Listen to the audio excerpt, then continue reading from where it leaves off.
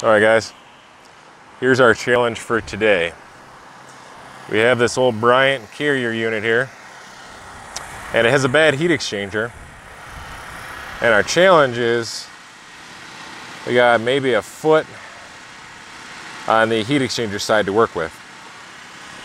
Now, I've done a bunch of these heat exchangers, and normally you just take the side panel off and you pull the heat exchanger right out the side. Simple. Pop a new one in, you're good to go. This one, we don't really have that ability. I did measure the heat exchanger when I condemned it, and we don't have, obviously, we don't have the width right there to pull the heat exchanger out the side. So the challenge is to find a different way to pull it out. So what I'm thinking is we'll remove the top, the blower assembly, this back panel, side panel, and probably pull the heat exchanger right out the back if possible. I've never done it this way, and I don't know that you can do it this way, but we're gonna figure it out.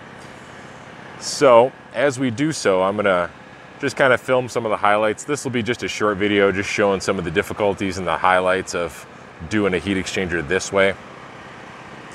Probably don't need to show you taking out every single screw and everything like that. You can figure out how to take screws out, but like I said, we'll pop back in a little bit once I start pulling some panels apart and get a better idea of what direction we're going to take this project in.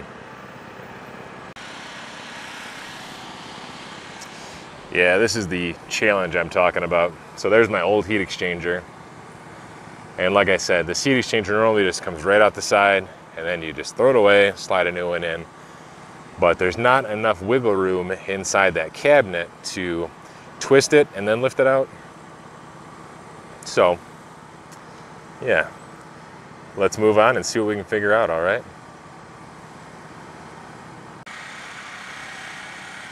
All right, guys, here's what we got going on. So we got our blower assembly removed, our top is pulled off, there's our drive motor. As you can tell right over here, we don't have enough room to pull that heat exchanger out the side.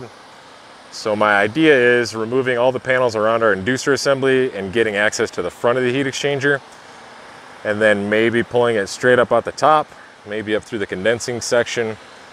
I'm not real sure yet. So we're gonna pull some more panels apart and see what our options are.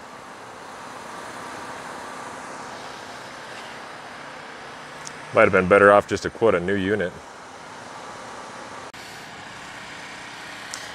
All right, guys, here's our final product. We did have to basically gut the unit, but we were able to pull it right out the back. Just take this blower support off, and then we flipped it up and slid right out the back. So it is possible to do this. A giant pain in the ass, though. You're better off quoting to replace it, especially when you got a 20-year-old unit like I have here.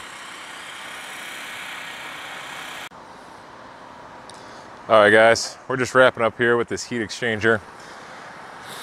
So it was possible to remove it from the top, or mostly from the top, given our foot of clearance that we had on the side there. So leave me some comments if any of you guys have run into a similar issue. So now we just got to cover up this bad heat exchanger label. This way they know that it's there. Now we're good to go. All right, guys. We'll see you on the next one, all right? Like and subscribe.